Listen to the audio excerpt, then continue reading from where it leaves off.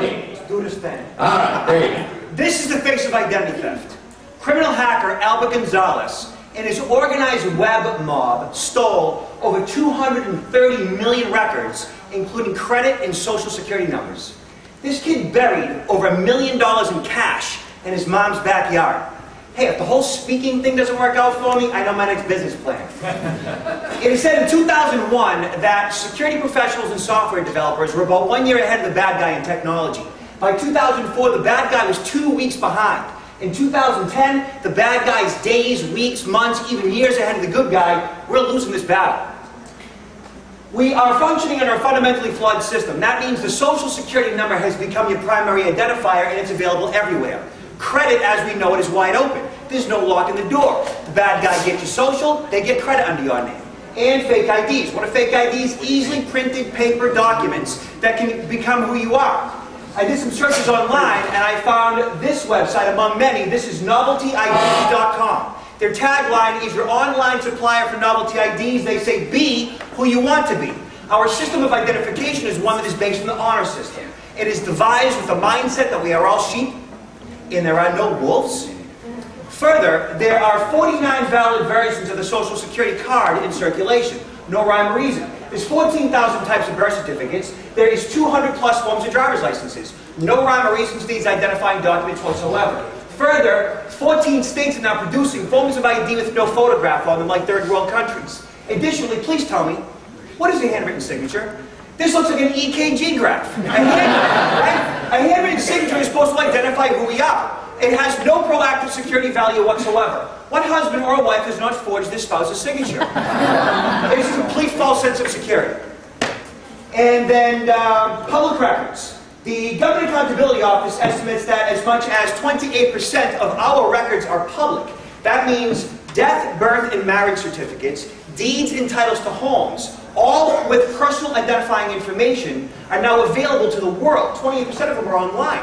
It used to be you had to go to the State House and City Hall to get these docs. Now they're everywhere. They're all over the internet. I did some searches online, and I found the quitclaim deed for Porter Goss. Who's Porter Goss? He's the former director of the CIA. Here is Porter Goss's signature, his social, his wife Mary. I blocked him out. This is their private information available online to the whole world. If the former director of the CIA social's online, where's yours? What's happening is enterprise networks are becoming harder. Enterprise networks are your big banks, your major corporations that invest millions in hardware and software and the information security professionals to protect their data on their servers, which essentially is our information that they harbor. And as enterprise networks spend all of this money and these resources, what's happening is unprotected networks are sniffed out by the hackers. Unprotected networks are the small to medium businesses, the moms and the pops. It's you and I. It's that unprotected wireless connection to the internet that you have at your home or your office that then becomes the path of least resistance for the bad guy to get into the bank's server. They're going after you now. So what's happening is social media identity theft is when the bad guys use your social media to crack the code. They go to your Facebook page, they get your kids' names, your pets' names, your birth dates, your wife's and your mother's maiden name, and they use that information to answer the qualifying questions that you filled out when you signed up for online banking in that email program.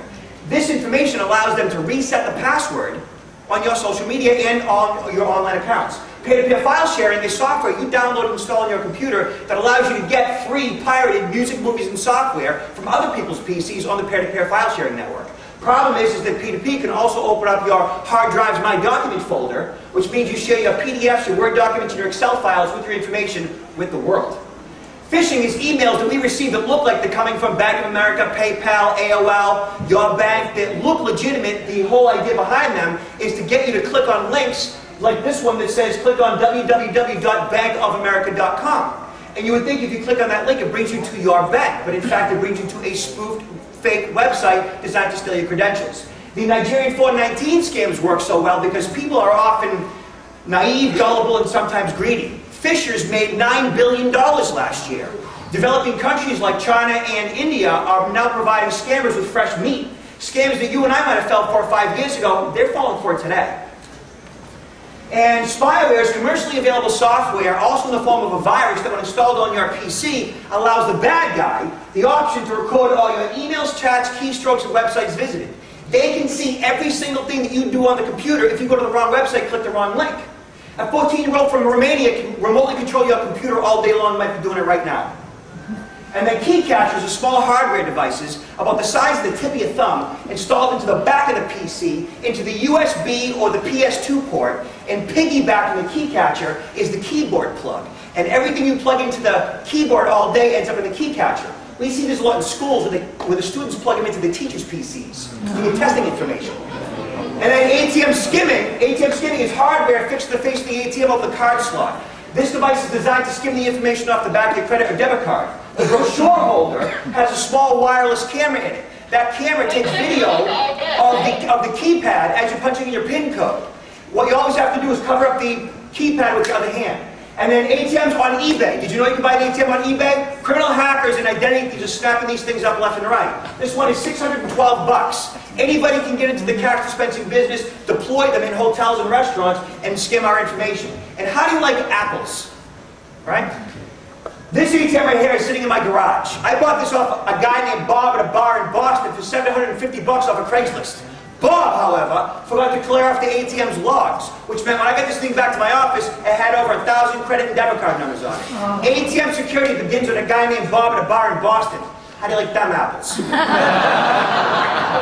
And the way you protect yourself, get yourself a credit freeze and identity theft protection. Combined, the two lock down your identity, lock down your social security number, so the bad guy can't open up new accounts under your name using your social. I am Robert Siciliano at robertsiciliano.com. That's 20 slides, 20 seconds each, in 6 minutes and 40 seconds, and that's how it's done.